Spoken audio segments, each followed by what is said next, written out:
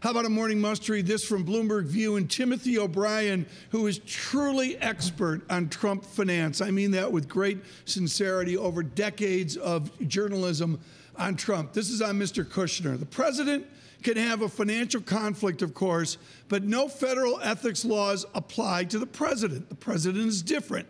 Regardless, the president is indeed in a privileged legal position when it comes to financial conflicts. Trump's advisors and relatives are not immune to those laws and others. Kevin Cirilli's on rest and recuperation, R&R in Sicily this morning. Kevin, what does Mr. Trump come home to at the White House, and is he going to be holding Mr. Kushner's hand?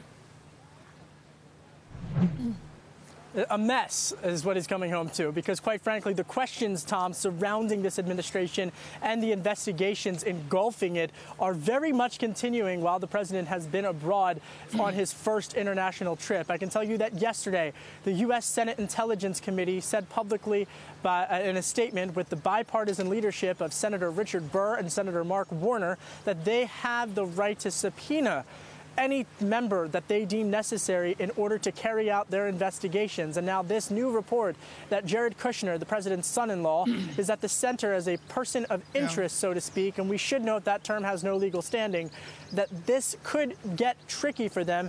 And mind you, Tom, I'd also note quickly that Chief of Staff Reince Priebus and Chief Advisor Steve Bannon were returned home earlier this week from the president's trip after the tour in Saudi Arabia.